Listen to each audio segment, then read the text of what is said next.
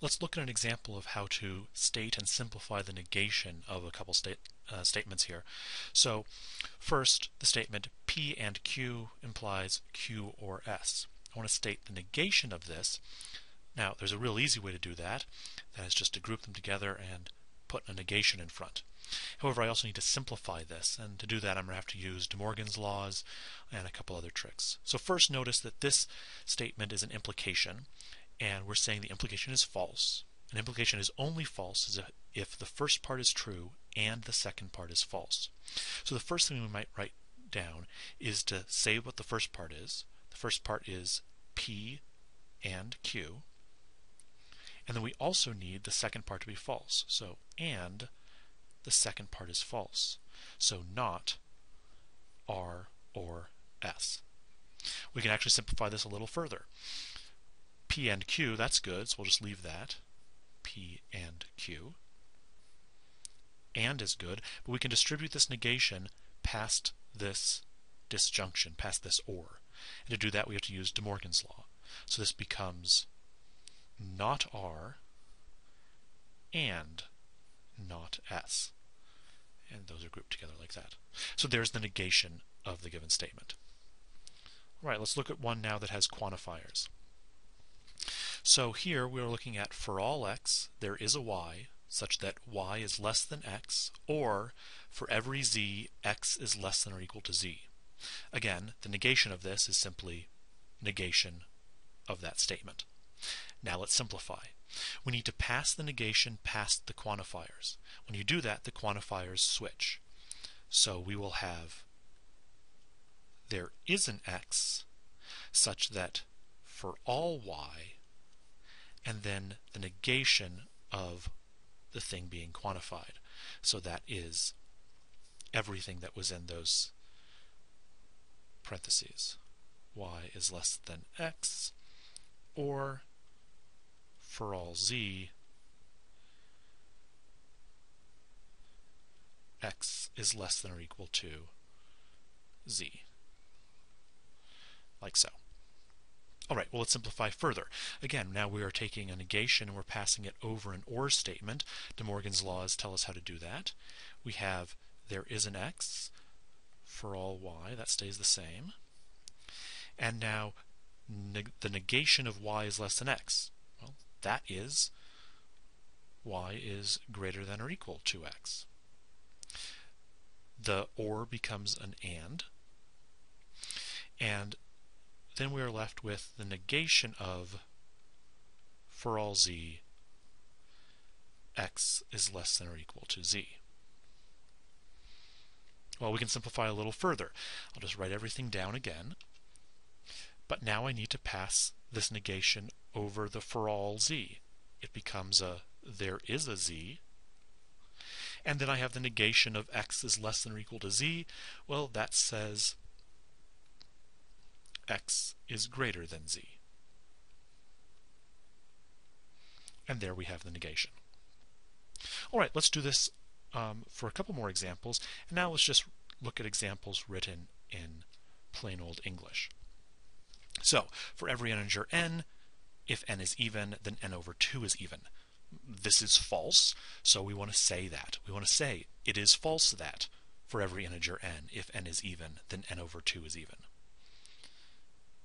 And we can simplify that statement as follows. For every integer n, well, that's a for all n. When we pass the negation through, it becomes there is an n. So, there is an integer n,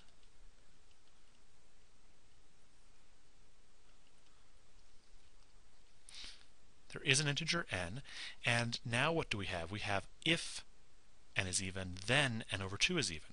We want to say that implication is false. An implication is false in only one case, when the if part is true and the then part is false. So we want to say there is an integer n such that we want the first part to be true. N is even, and the second part is false. So, and n over 2 is even, we want that to be false, so n over 2 is not even, also known as odd. And there's the negation. If it's false that for every integer n, if n is even, then n over 2 is even, then it is true that there is an integer n such that n is even, but n over 2 is odd. All right, one more. There are integers a and b such that every composite number is divisible by either a or b. Also a false statement. So if we want to show it's false, what do we have to show? Here we go. Let me move that over. Well, again, we want to say it is false that, and then the whole statement. So there are integers a and b such that, well, those are there exists a and there exists b. The negation, when we pass it over that quantifier, becomes a for all. So we would say for every integer a and b, the next part of the statement is such that every composite number. So that's for all composite numbers. Well, again, we're passing the negation through so that for all becomes there exists. So what we have so far, for every integer a and b, there is a composite number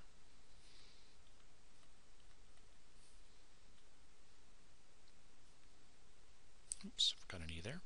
There is a composite number, and now we want to say it is not divisible by either a or b. So which,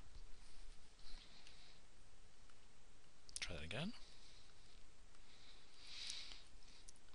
which is not divisible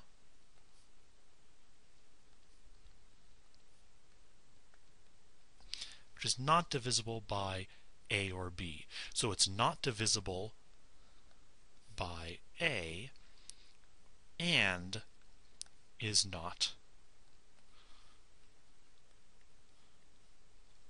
divisible